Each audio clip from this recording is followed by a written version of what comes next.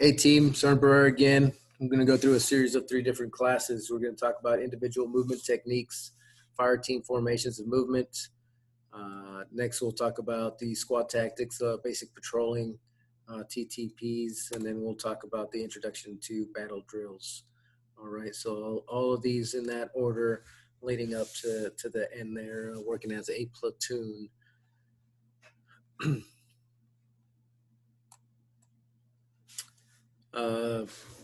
Again, we're going to identify the roles and responsibilities of each member of a fire team,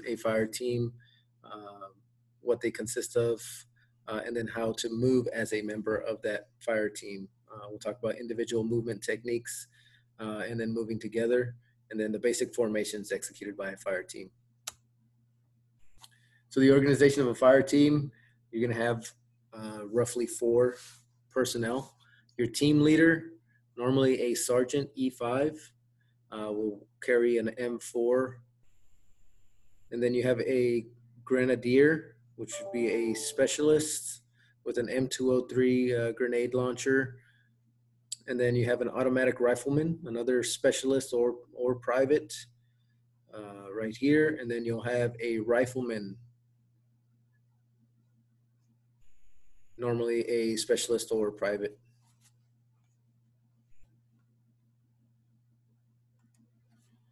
So individual movement techniques. So a single person by themselves, you have high crawl, low crawl, and then a 3 to 5 second rush.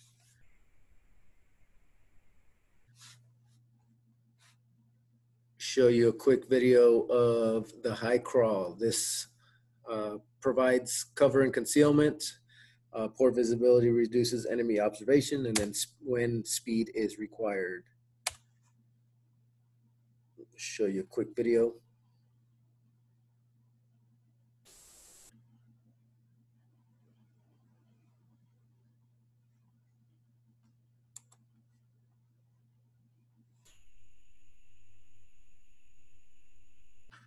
The high crawl is selected when the route provides cover and concealment, poor visibility reduces enemy observation, and speed is required. Keep your body off the ground. Rest your weight on your forearms and lower legs. Cradle your weapon in your arms, keeping its muzzle off the ground. Keep your knees well behind your buttocks so it stays low. Move forward by alternately advancing your right elbow and left knee, and left elbow and right knee.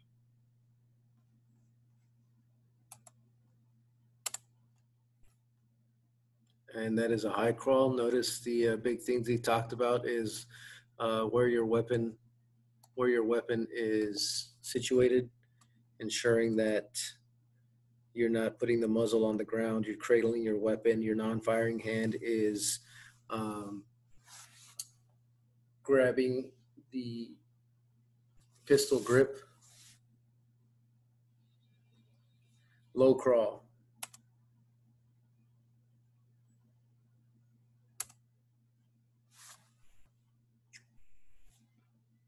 The low crawl is selected when the route provides cover or concealment less than 1 foot in height.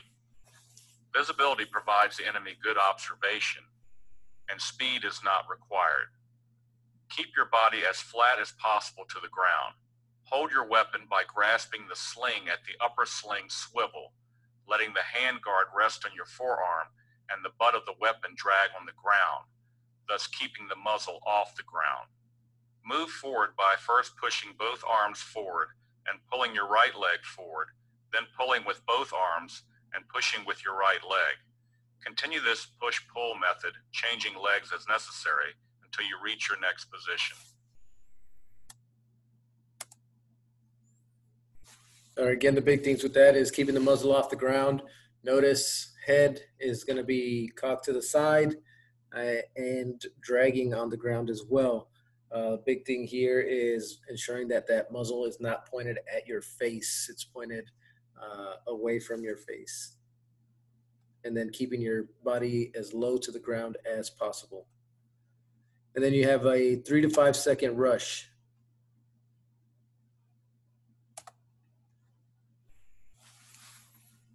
The rush is selected when there is no cover or concealment along your route and or enemy fire allows brief exposure. Roll or crawl away from your current firing position.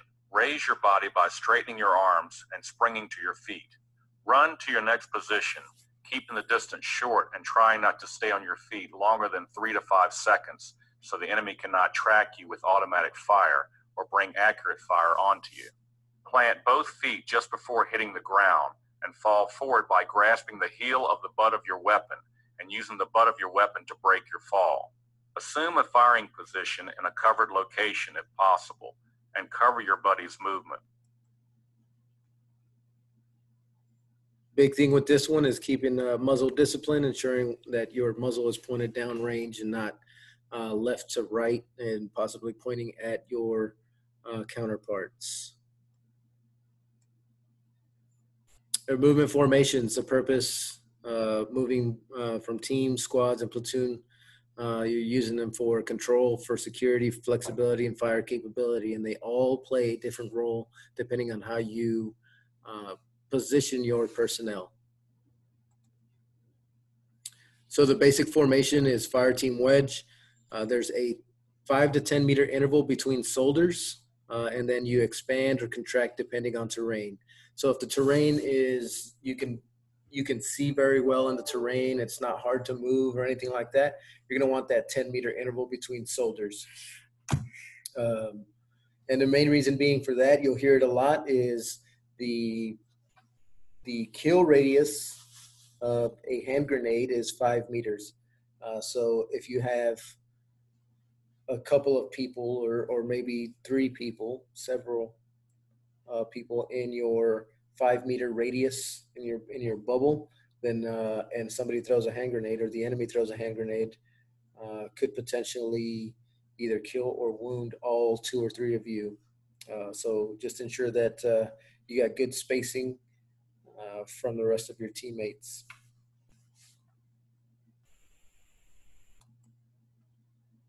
A file is used when terrain or visibility precludes the use of the wedge. 10 meters between soldiers, return to the wedge as soon as terrain permits. All right, so a little bit less of 360-degree security with this one, as opposed to the 360 security with the fire team wedge. All right. And here's when normally used, controlling, flexibility, capabilities and restrictions, and then security. Better security with the wedge than the file.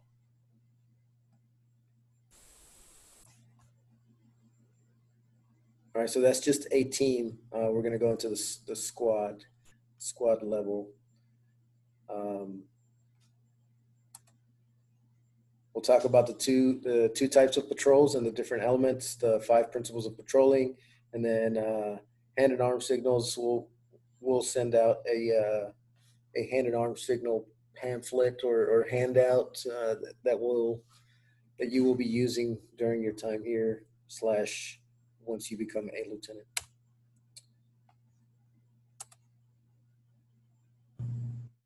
To accomplish an assigned patrolling mission, a platoon or squad must perform specific tasks to include security, passage of lines, occupation of rally points, and crossing danger areas. They must also accomplish patrolling objectives, such as recon, actions at the objective, etc.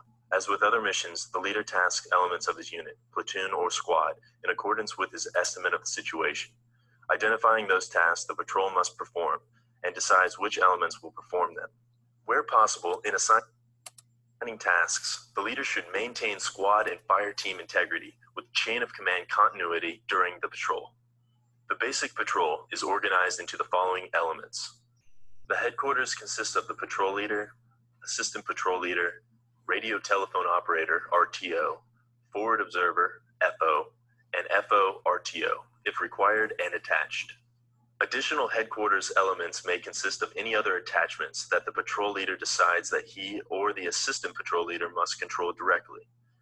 This often includes any machine gun team. The platoon or squad leader is assigned as the patrol leader. The platoon sergeant or assistant squad leader is assigned as the assistant patrol leader.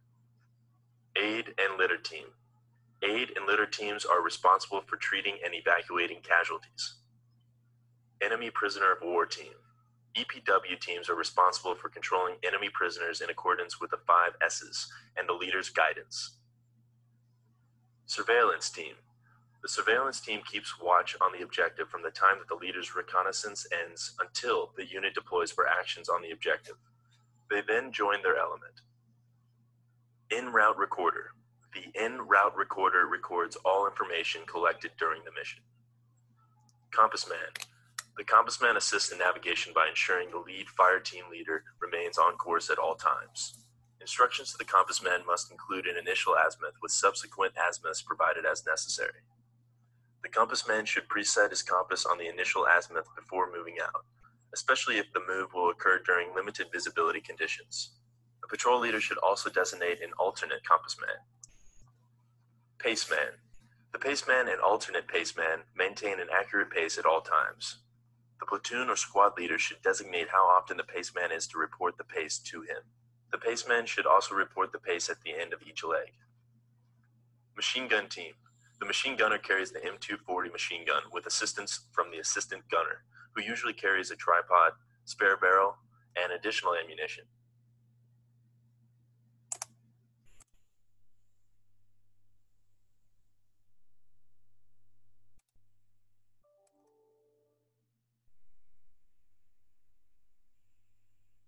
Two main types of patrols, reconnaissance patrol and then combat patrol. So you have the area recon, route recon, and zone recon. And then for the combat patrols, you have raid, ambush, and A security. As we're doing our field training exercises, both, obviously we'll do our mega labs and we'll teach all these things and how to do them on hand. You actually going through, walking through and doing them physically. So the principles of patrolling, you have your planning,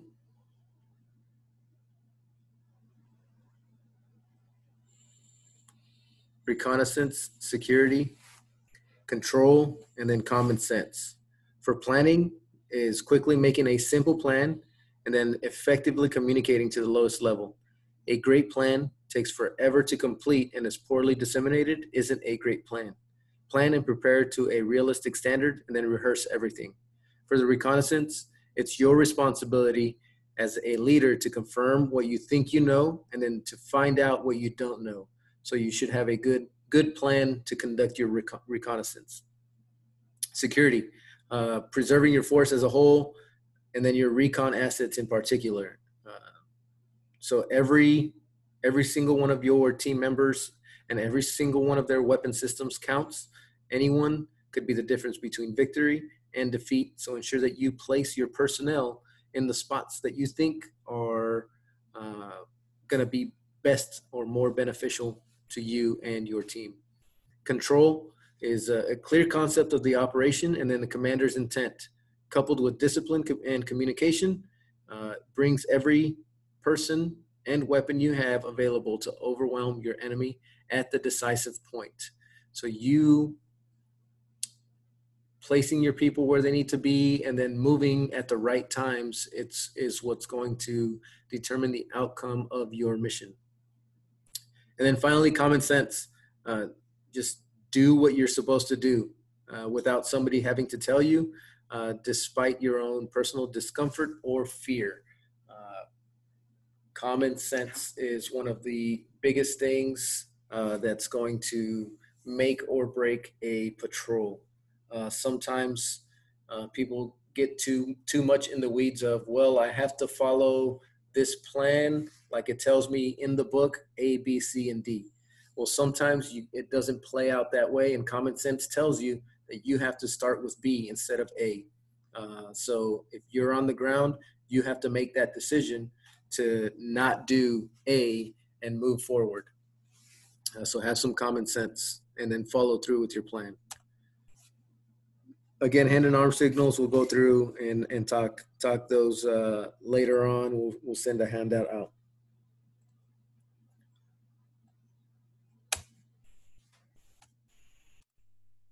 right, and we'll start with battle drills here.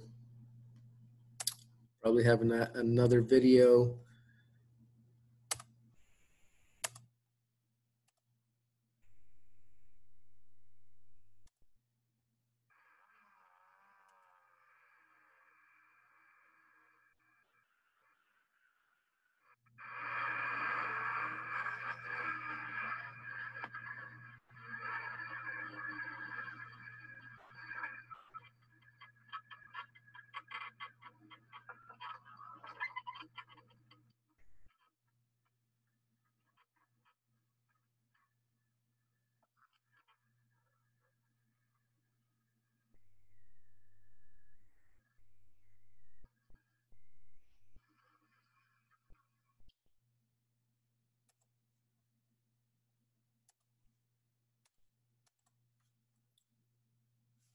So you're probably thinking, why am I watching this video about a race car driver when I'm in ROTC?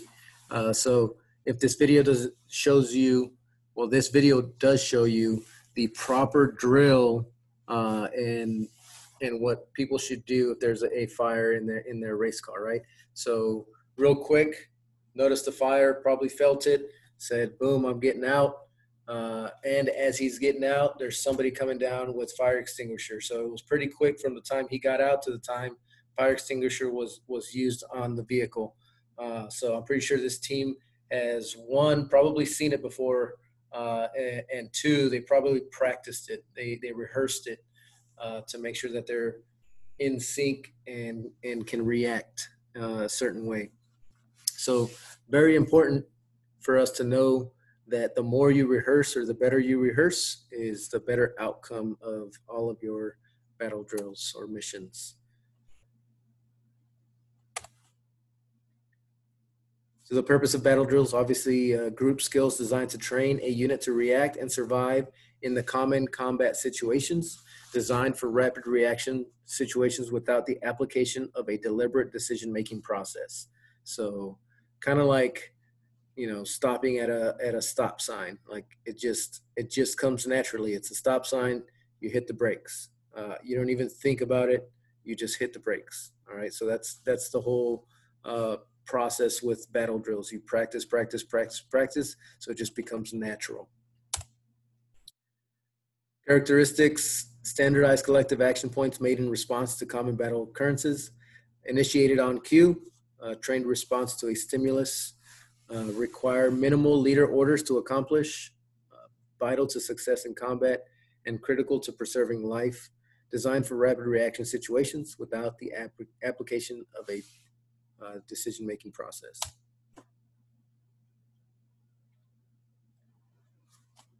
So battle drills, we have security at a halt, reacting to contact, reacting to an ambush.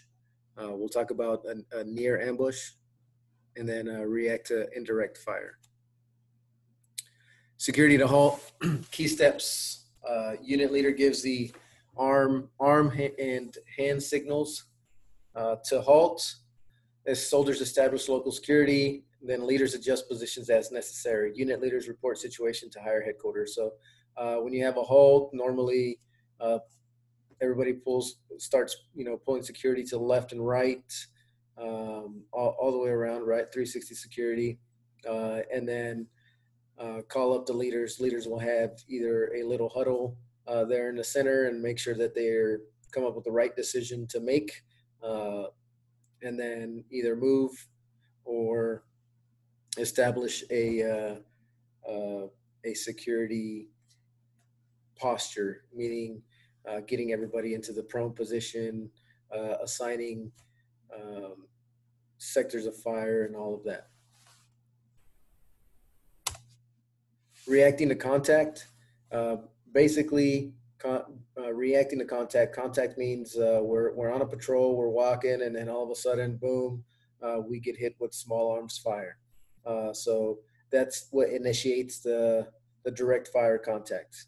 So we immediately return fire, we seek cover, we locate the enemy, and then place well-aimed fire on enemy positions. So we'll talk about the near reacting to a near contact.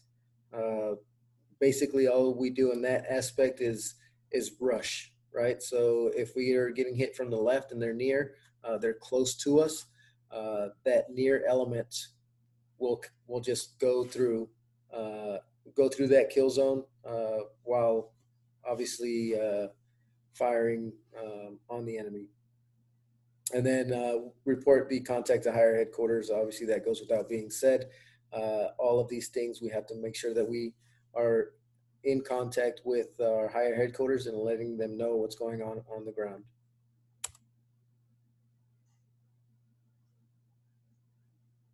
So when the unit is moving tactically, receives accurate direct fire, soldiers in the kill zone return fire onto the suspected enemy positions. Soldiers not in the kill zone will place well-aimed suppressive fire on the enemy. So assault through the kill zone, destroy the enemy, report to higher headquarters. And then there's other things that go along with it, and those battle drills or those tactics, techniques, and procedures are practiced within your organization. So some may be different than others. Here, we'll let the team leaders, squad leaders, and platoon sergeants, platoon leaders kind of guide you through those as the time comes. Indirect fire. Obviously, you'll probably hear some kind of indirect fire coming, maybe some whistle sounds, something like that. And then you would yell incoming, or you will hear incoming, and then rounds will impact. Immediately seek the best available cover. So immediately meaning you will drop down into the prone position, face down, get as close to the ground as possible. And then the platoon leader or leader of the organization is going to yell out a designated rally point after the impacts have stopped.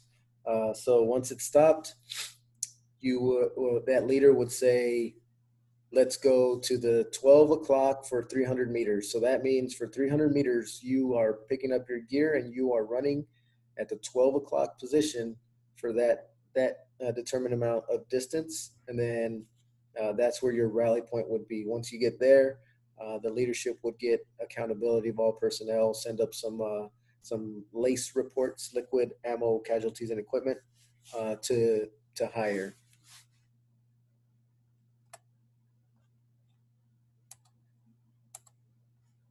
So that's pretty much it as far as battle drills. A little difficult doing it, just kind of reading through it on video. So once we get into the field training exercises and those leadership labs leading up to the field training exercises, you will see how it works actually in person. All right. If you have any questions in the meantime, please let us know. Give us a call, give us a Slack message or an email, and we'll get back to you. Breach hell.